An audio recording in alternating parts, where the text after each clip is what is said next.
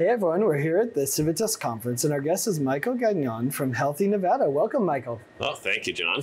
Yeah, so tell us, what's your perspective on TEFCA and QHINS? So I think TEFCA is an important step in the interoperability landscape that's happening in the country.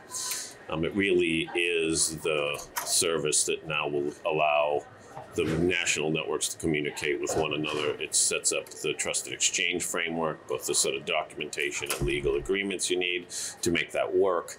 And then it creates interoperability among those networks. So whether it's Commonwealth or eHealth Exchange or Care Quality or Epic, it allows you to plug into one of them and connect to all the rest of them. And it's an important service, but it's also kind of a limited service. It has query capabilities for patient records.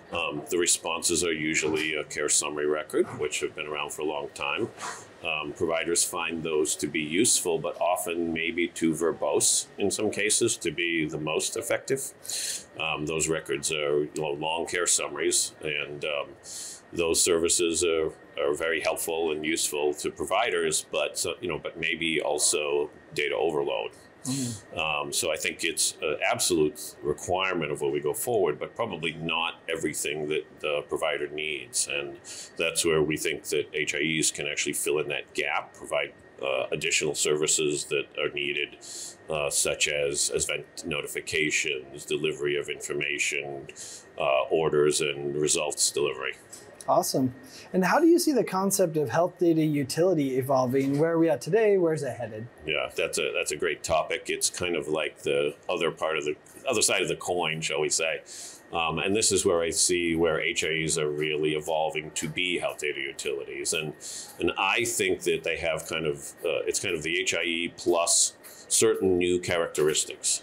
One is that they should have mandatory participation of providers in a community. And while that sounds a little maybe over the top, at the same time, it's required in terms of information blocking. And so it does make sense that that happens. It should have state legislative support to be designated as a utility.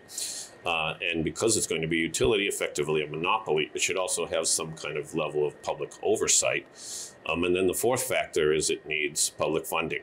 Our network has had private funding for its entire 11 years of organizations. The most successful networks in the country have both public-private partnerships with both a public component and a private component.